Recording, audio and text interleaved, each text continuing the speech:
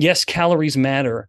And I think it should be leveraged. It should be some step in a weight loss journey to help shrink the size of the fat cell, not the number of fat cells. That is a different matter entirely, but it shrinks the size of the fat cell. Yes, energy must somehow be accounted for or reduced, but it shouldn't be the first step. This fat shrinking journey should start by addressing hormones first, in my view, because obesity or fat cell manipulation is really a matter of two variables: the caloric variable, which is the only one most people look at, and then the endocrine or hormone variable. We know that animals will store or expend energy based very heavily, almost exclusively, on the hormone levels. And there are many hormones that play into this, including adrenaline, something, a race car driver would know a lot about. Hormones like cortisol, the most famous stress hormone. Both of those are actually stress hormones, but also sex hormones. I'm sure I overworked those. Yeah, that's right. And you're doing fine. So you've made it work really well. But sex hormones, progesterone will have a different effect from estradiol, from testosterone. But then kind of sitting on top of all of these is the hormone insulin. It isn't too bold of me to say it is impossible in a human body for a fat cell to shrink if insulin is elevated. Insulin is a hormone that will promote energy storage. It wants to, that's kind of the thematic effect of insulin from top to bottom. It will promote energy storage. An interesting example of just how profound this is looking at someone who has type 1 diabetes. Of course, in type 1 diabetes, a person isn't making any insulin. And if they are underdosing insulin or aren't on insulin yet, they will be eating thousands of calories a day. Thousands, and yet they are wasting away, getting thinner and thinner and thinner, because there is no potential to store energy on that body because there's no insulin to tell the body how to store the energy. So that's basically what insulin's doing. That, in fact, this will be the perfect example. Across the hallway from my office here is my laboratory, the metabolism lab on my campus. We grow fat cells. We are literally growing fat cells in little petri dishes right now in the lab. And we will have these fat cells swimming in a little bath of calories. There will be glucose in this. There will be fatty acids in this culture medium, in this bath. And yet the fat cells will stay small and skinny, if you will. And it's not until we start putting insulin into the bath of these cells that they now know what to do with the energy that's all around them.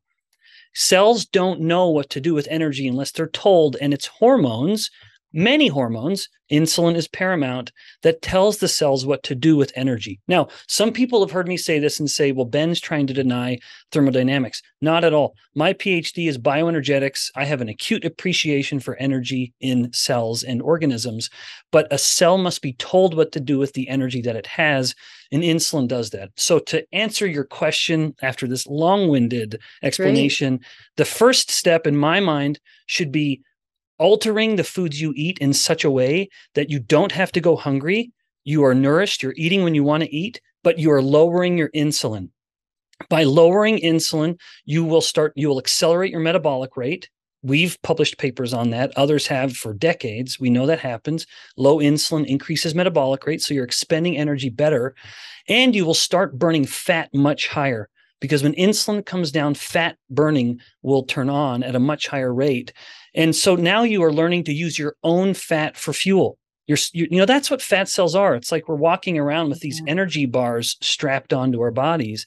Now we're finally opening them and using them, but only when insulin is low. So the first step, don't work against hunger. Just eat when you need to eat, but focus on foods that will help your insulin come down, which is basically, in fact, I know you've had people on the podcast previously that have touched on this in more detail, but my rules are control carbohydrates to help your insulin come down. Don't get your carbohydrates from a bag or a box with a barcode.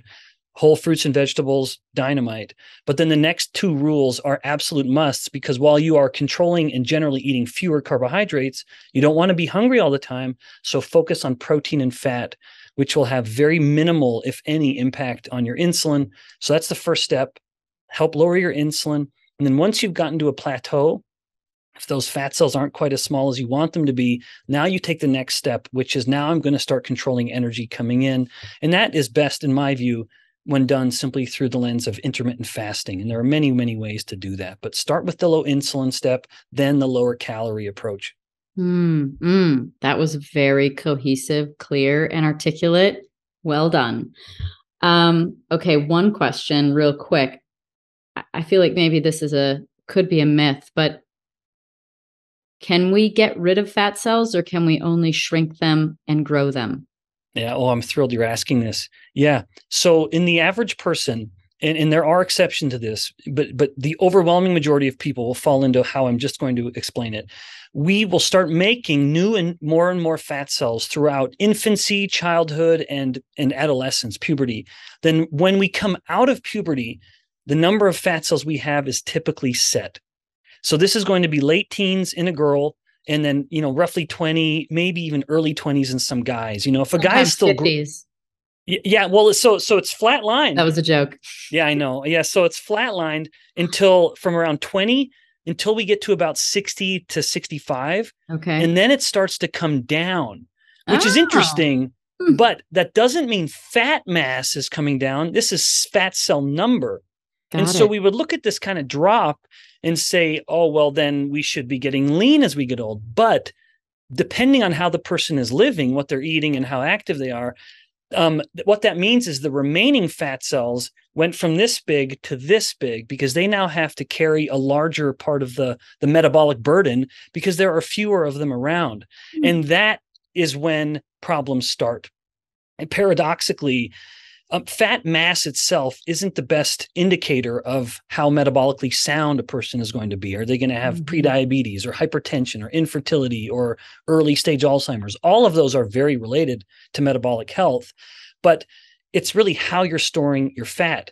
If you have fewer cells, but they're all really hypertrophied, a hypertrophic fat cell, that is very pathogenic. It's very pro-inflammatory. They're secreting pro-inflammatory proteins, and they become very insulin resistant, which starts to spread insulin resistance throughout the body.